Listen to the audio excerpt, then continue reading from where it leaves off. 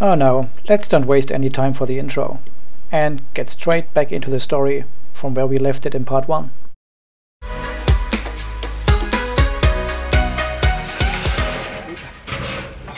I'm a little bit warm at the moment. It's time. Excellent, look at this.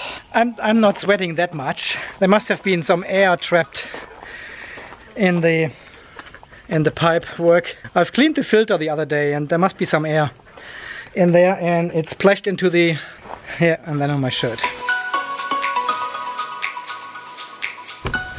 I'm glad I had the camera running when I backed up the trailer in one go. It's a very, very tight space here, really. It's usually not that hard, but sometimes I just can't do it. I don't know why. Okay, so let's charge up the car, and this time I actually want to put this meter in between. And we already have 4.8 watts. This is just the standby of the standard EVSE. 60, 250, 600, 1000.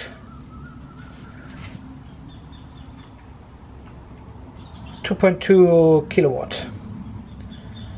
You probably wonder why I'm using the standard EVSE and not the new one, which charges actually faster. I'll tell you in the future video about my charging habits. And here they are, waiting. Hello everyone. And we are starting the lawnmowers. And he keeps them going. Okay, you have fun. It tells us 2.5 hours to fully charge again. Barry, it's time. So we've got a really cloudy day today, but the solar panels are still capable of powering the house and charging the car at the same time without using any energy from the grid. And as always, I'll tell you more about the charging in the next video.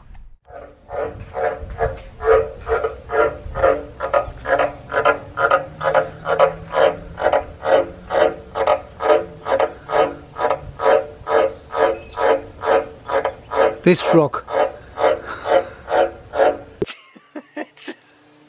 But usually they get it right. They know when the rain comes, and they are usually right. So I guess we will see some rain tonight. They're usually a couple of hours off, but that's maybe just the forecast. So 4.6 kilowatt hours. Let's do the second test.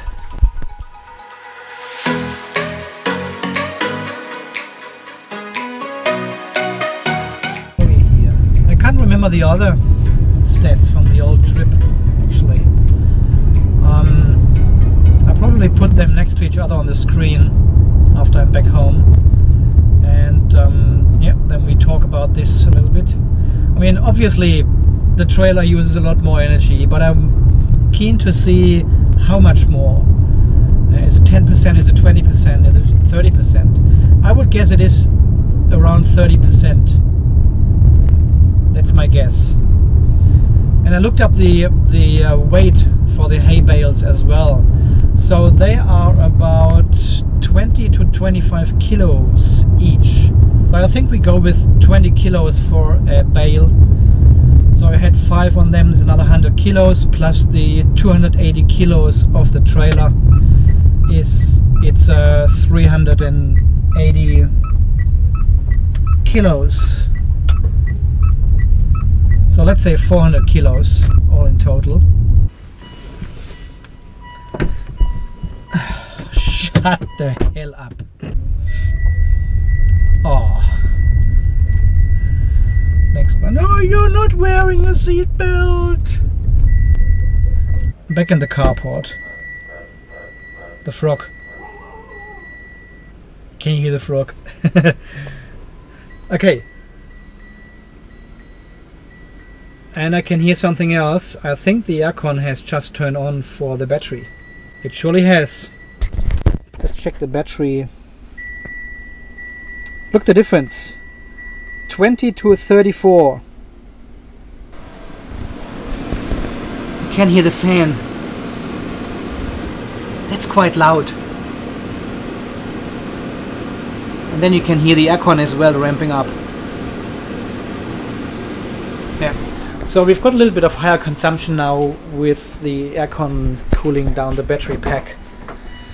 But that's fine. I mean, we don't want to make it too precise.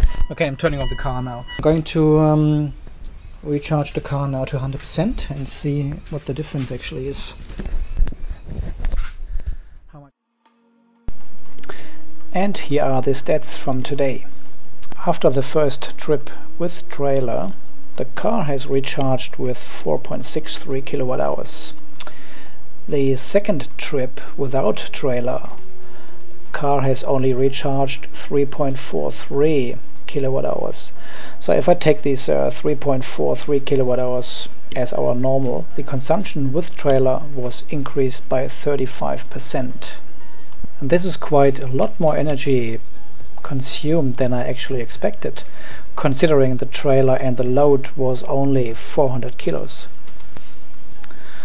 Okay, and let's have a quick look at the trip cards of today as well.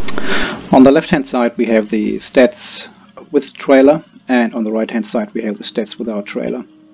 As I mentioned before, the PHEV Watchdog is still under development, and some of the figures are certainly not right as the time here, for example, and resulting out of this time these three figures are wrong as well. I just want to go quickly over some of the stats, not all of them. So you can see we've got the same distance, almost the same elevation level. It has identified me as a sportive driver or a sportive driving mode here because we have used far more energy with the trailer, of course, in comparison to the normal driving style without trailer. So that's quite interesting.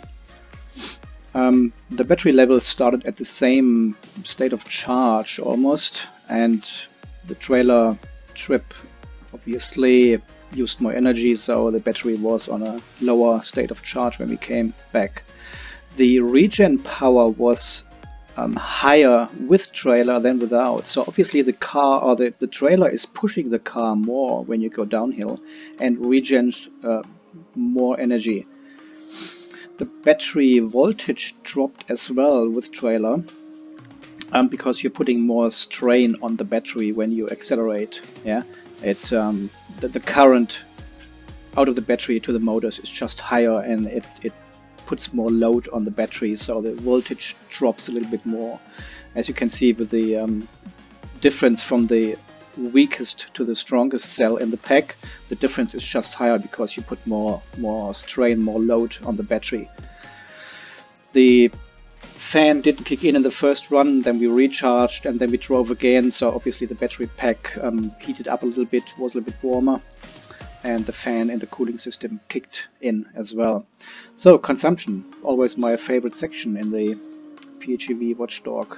We've used 12.6 ampere hours and 10.1 ampere hours here, and again the regen with trailer was higher than without, so that really shows the trailer is pushing the car downhill, and the car benefits or the system benefits of it because it can regen more energy. Yeah, and this is probably the most important stats at all here, the 27 kilowatt hours per 100 kilometers to 21 without trailer.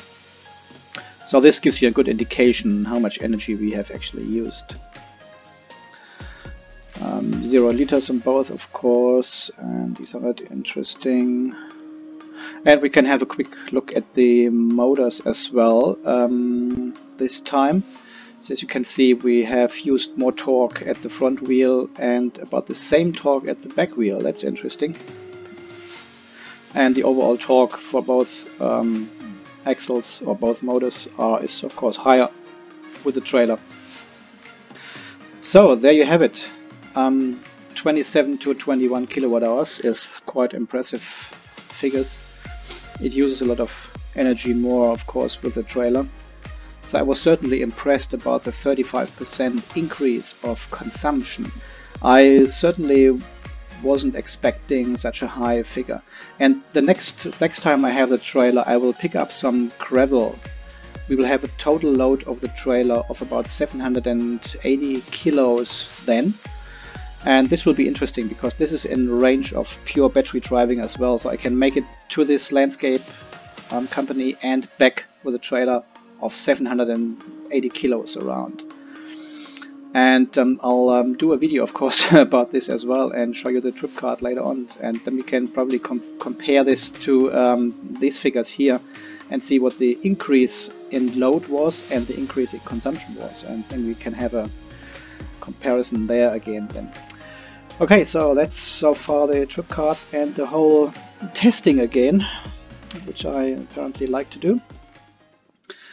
Okay, then thanks for watching, guys, and this is Andy from Unplugged EV Australia signing off. Stay charged.